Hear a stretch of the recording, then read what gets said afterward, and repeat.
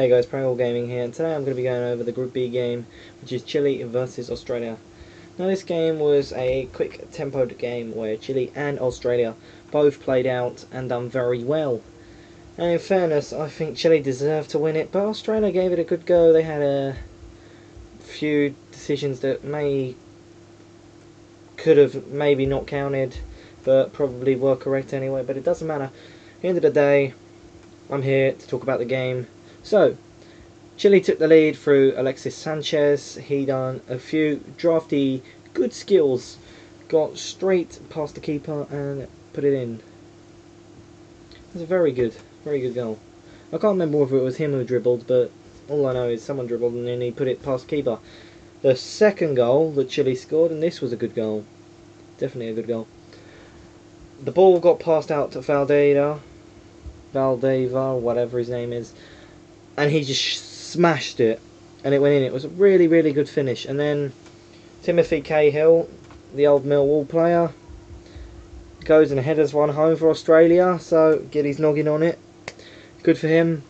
That made it 2-1, and then a last minute, well, maybe not last minute, but 90th plus stoppage time minute, Jon Bojaspor goes and scores a pretty good goal. I think that was a very decent strike by him.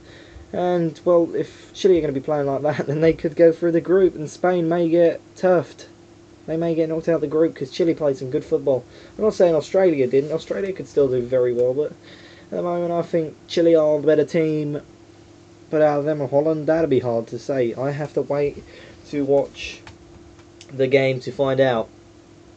So, Australia overall, they played pretty well. They had an offside decision that probably was correct.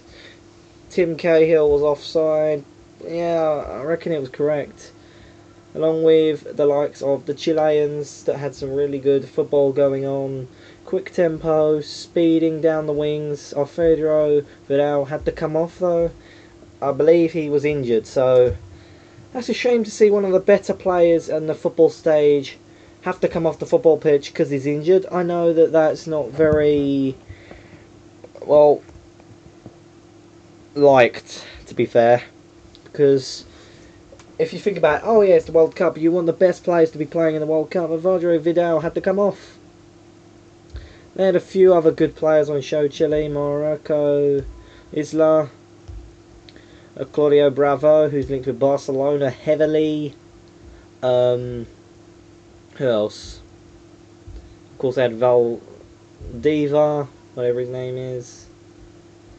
And there was a few others, but I can't remember their names, so we're just gonna go with that. It was a good game, and Group B is unravelling to be a pretty interesting group, actually. I can't wait to watch Spain versus Chile and Australia Holland. They're going to be some decent games. I think Holland will destroy Australia, and Chile, well, they have a game on their hands. They can play against Spain and do very well. So anyway guys, I hope you have enjoyed this video. Like, comment, subscribe, and I'll see you guys in the next video. Goodbye.